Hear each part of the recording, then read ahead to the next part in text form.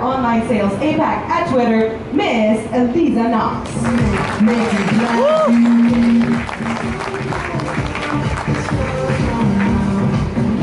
Hi, I brought my card.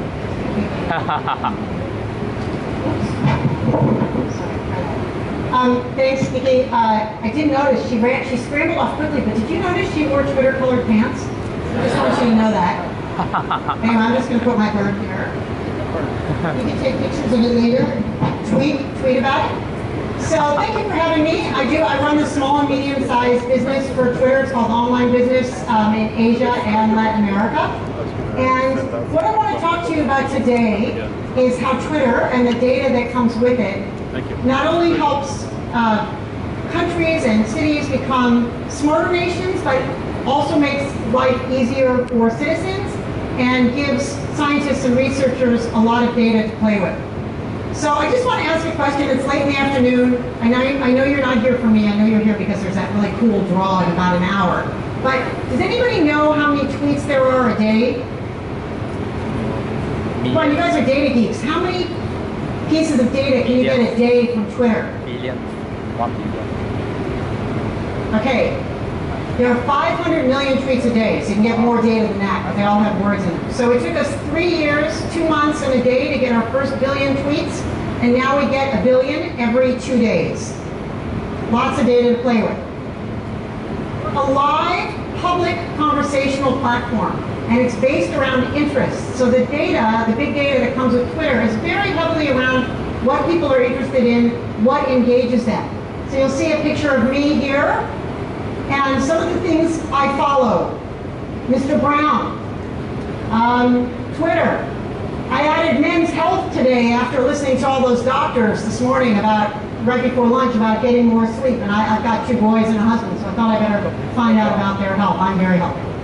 So, and in terms of the data that this provides, we do actually have a public API. I think it's dev.twitter.com/streaming/public, and you can Google that. And we also acquired a company not long ago called GNIP, G-N-I-P, that has a power tracker tool that has full fidelity data that is available for sale. And we do also give Twitter grants in some cases. So a lot of data is out there for people to leverage already.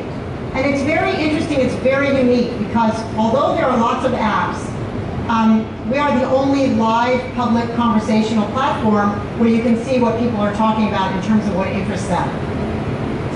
So this just gives you an idea. I know you've seen lots of heat maps and charts today. I'm gonna show you some more because they're fun.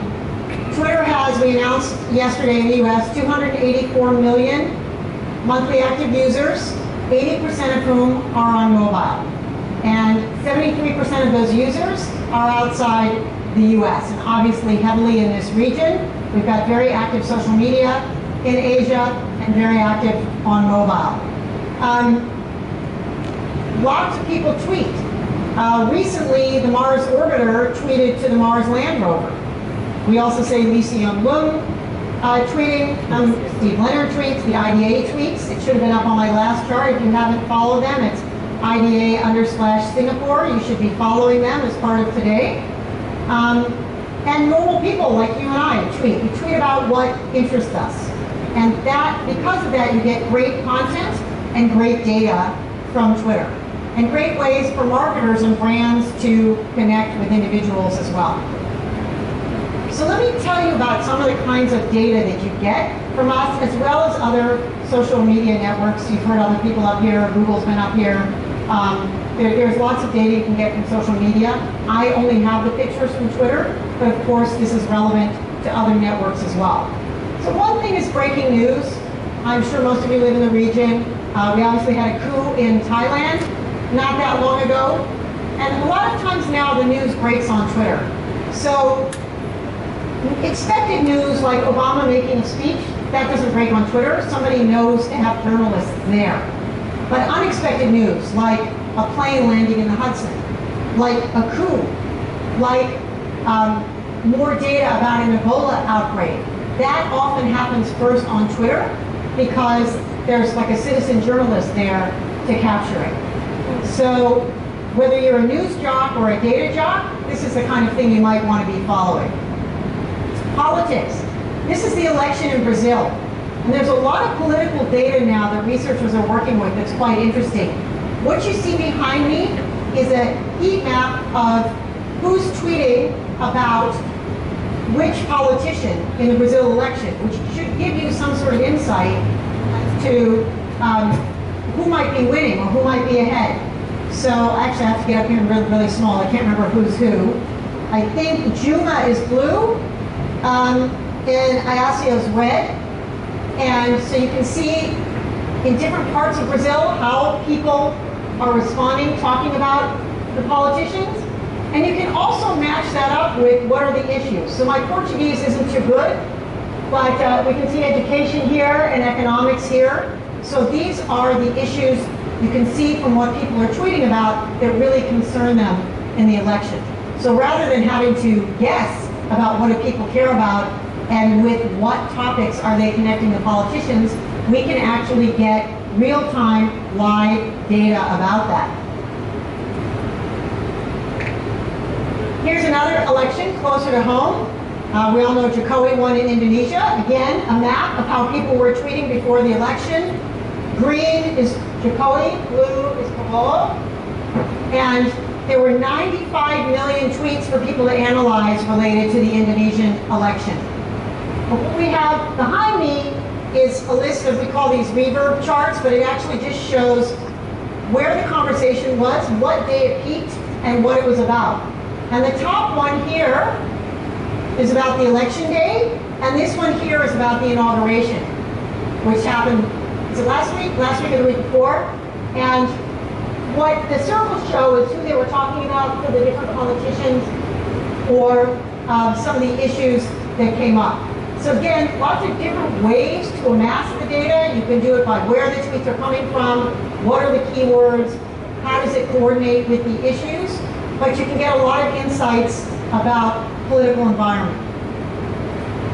One more on politics, although not so much about elections, the umbrella revolution in Hong Kong, a crisis for Hong Kong and China government, and again, some social data related to this. So we can see that the protesters started to occupy Hong Kong. People were tweeting about it.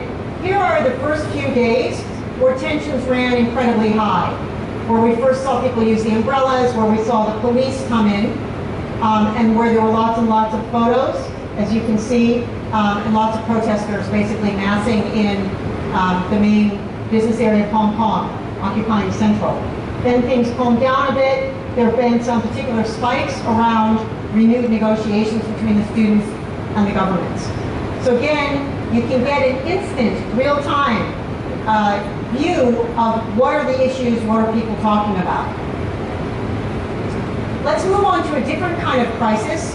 This one's about the Jammu and Kashmir flood relief. So we have all sorts of natural disasters, unfortunately, and hopefully they don't get too bad. I don't know how many of you are watching the lava flows on the big island of Hawaii at the moment, but they've just started to touch a house, so I saw that on Twitter a couple hours ago.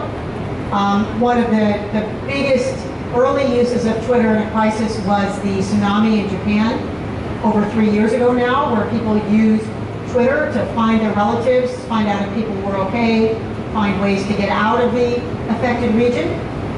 So most recently in India, what happened was the tweets were not only to find people, and this happened with Haiyan and Philippines too, rescue efforts have been taking place on Twitter. And again, you know, when I say Twitter, read other social networks. It's not us alone. The difference between us and those is that we are real time, but of course people are using a variety of networks to get aid to victims. So you can see that social data is showing firsthand reports of the disaster, checking in with family and friends, emotional support, and then getting relief to people. So you can see here are the first tweets about what's happening. Tweets about, you know, I'm carrying people to safety, I've recovered someone. Moving to tweets about how do we get goods to the airport, which corporations are interested in helping us. You know, AirAsia helped, for example, get supplies. There was a team of 10 or 12 people who coordinated a lot of these relief efforts. They had never met each other. They found each other on Twitter, mostly ethnic Indians, who really wanted to coordinate supply efforts, got corporates on board. One of the most interesting things I learned is that after this, they wanted to meet each other, so they set up a conference call. And one of the women declined. And they were a little bit surprised, like they had formed this really tight-knit group who felt like they made a huge difference as citizens to coordinate relief efforts, and it turned out she was deaf. So it was quite interesting. She'd been a really big part of this. And of course, there are ways to help visually impaired people too, but it was kind of nice that we have this visual system where she was able to participate without really being able to communicate in an auditory sense. Okay, another way that gets used that's a little, I suppose, less deep and meaningful, but still fun and interesting is the World Cup. So social data can also be used for fun things. And you can see here the Brazil versus Croatia game behind me. Croatia's blue, Brazil is yellow. And you can see lots of discussion all over the world. You know, heavy in Croatia and Brazil, but obviously other sports fans and people live in different places. And when it gets really lit up, kind of almost looks like an explosion, that's a goal. So there were 12 million tweets during the opening match of the World Cup, and then, which is this one, and over 672 million tweets for the entire World Cup tournament, which, you know, is kind of a data scientist's dream, I guess, particularly if you happen to like sports. Then let's get to safety. So I'm actually married to a guy from Perth, Western Australia. I know there's only a few people there, and I probably met the only man from there, but I am married to this person. I met him in Sydney. You know, it's one of those places where there's a lot of kangaroos and there's a lot of sharks, unfortunately. So I do swim there all the time. You know, I think generally it's safe, but the surf lifesavers are the guys in the red and yellow suits and women. They do keep an eye out for sharks, and there was this really good idea last year from people, both the surf lifesaving and oceanography, and they said, why don't we try to tag the sharks, and then the sharks can tweet us when they're coming to shore to let us know they're in and they're hungry, and maybe we'll give them something besides our kids, throw them a few hamburgers or something. So what's actually happened is that there are, I think, about 300 sharks tagged, and you can see they're not very fun, these sharks. They don't really have, you know, usually we advise clients to do creative tweets. So these sharks, so far we haven't trained them up to say too much. Like, I think they should sort of say, mother of three, very hungry, or just been to the dentist, big smile, come meet with me. But so far they just kind of say, hey, I'm here, I'm a tiger shark, I'm at this beach at this time. So, not quite the entertainment content I like yet, but still pretty good for getting people off the beach. There have been a few incidents on Earth over the last few years. And this, A, it keeps people out of the water when the sharks are there, and B, we really hope it keeps them on Twitter. So, while they're at the beach. Here's an example from Brazil, where Sky TV noticed that lots of people were tweeting at them and going onto Twitter to find out when their favorite programs were showing. So Sky TV said, hey, this is really cool. We're getting all this data about how people want to interact with us. Why don't we use it? So they actually built a proactive way that people could use a hashtag. You probably all know hashtags, right? You can hashtag a topic that you want people to keep track of, or hashtag, you know, the name of this conference. And so they set up a hashtag called SkyRec, rec for recording, so that you could tweet back at them if you wanted your home recording device to record the show. They set up a way that if you tweeted back with hashtag SkyRec, they would send a message with your home recording device that you'd already set up to connect to this to record it. So if you went out during the day and you didn't know when your show was going to be on, or you forgot, you could actually send a message to your TV to record it. So made life very convenient for citizens so they don't need to miss their favorite shows. It was great for Sky TV, and kind of a fun way to see the data about what shows people really want to watch. Kotak Bank in India did something similar for banking. You see a few banks now trying to set up social apps. I've seen some on Facebook, some on Twitter. People are spending more and more time on social media, and maybe they want to, you know, they interact with brands by tweeting at you. Maybe they want to talk about a hair care product. I've often used an example where someone went on sometime last year and said, hey, does anybody know a good airline to fly from KL to Singapore? And Jetstar responded. Tiger was noticeably absent in this case, and so was Air Asia. And there was this really interesting dialogue where this person actually bought a Jetstar ticket in the course of the Twitter stream. I wouldn't say that always happens, but the brands were able to actively engage with their customers, and they saw other people advising. The person's name was Mickey, not just because that's our announcer's name. That happens to actually be that fact. And so a few other people came on and said, hey, I would fly this route on Jetstar. And then Jetstar came in and said, oh, thank you, Ella, thank you, I forgot the name, Ivan. And they were able to connect with their customers and at the same time, so reinforce those relationships and at the same time sell a ticket to this person, Mickey. So you see a lot of brands interacting. And this bank wanted to take it further and allow people to do basic transactions. So they've actually launched the first ever social media full platform where you can do basic transactions by tweeting at the bank. So unlike a social media handle where you know somebody is actually running that handle for an agency or for the client and tweeting at you, this is actually set up in an automated way so that particular hashtags or particular tweets can do a basic transaction like deposit money, withdraw money, transfer money, ask for something. So I'm not sure you could set up your entire private banking suite yet on this, but it's a very early start to what you can do with all of the social data that's available. Here's another one, back to kind of municipalities and safety. There's a lot of crowdsourcing using Twitter for government agencies. So this is the police in Canberra, which is the kind of city-state that is Australia's capital. And I think about 8 months ago, there was a carjacking, which is bad enough, but actually what happened, the carjacker didn't realize there was a baby in the back of the car. So they had stolen this woman's car, and of course she was, hysterical because her baby was in the back. And the carjacker abandoned it because it was, I don't think they really wanted the responsibility of the baby with the car. But of course wasn't going to turn in the baby. So the police alerted, here's the car, here's what it looks like, this is what we're looking for. And someone saw the car, tweeted at the police, and what you can see here is the very happy outcome of this baby getting back to its mother. And the huge risk is, particularly in the heat in Australia, that a baby in a car too long will possibly die because of the heat and suffocation. And so because Twitter's live in real time, they were able to crowdsource this, find this child, and get it back to the family. So it's a really great happy ending story of how you can use Twitter and Twitter data to benefit society and smart nations. Here's another one, not quite as much fun, food poisoning. But a researcher in, I think, University of Rochester in New York started correlating data between people talking about food poisoning and restaurants in New York that had recently received low ratings from health and safety inspections. And so they were able to track, starting to understand where there might be food poisoning outbreaks. And you can see that being used in lots of different places. I'll show you another one in a minute, but for epidemics and for health in general.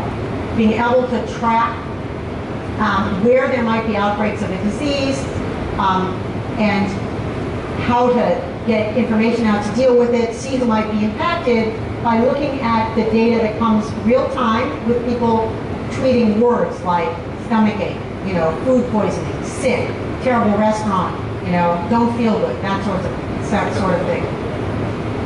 And so moving on to that, going from sort of food poisoning in New York to actual epidemics, health maps, which is here, and identifying what's happening globally with disease outbreaks, is using this data to try to look at where there might be outbreaks.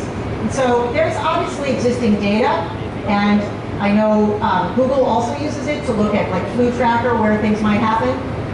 This is a great complement to all of that because, again, this is real time. So you're seeing absolutely in the minute what people are talking about. So you know what might be happening somewhere, and they're using it to do things like combat malaria outbreaks early.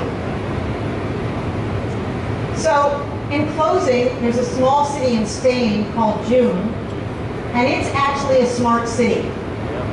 They are resource constrained, which is different than Singapore. I know we're not completely flooded with resources, but we're very well endowed. That's why we're going to be the first smart nation and are already well on track to that.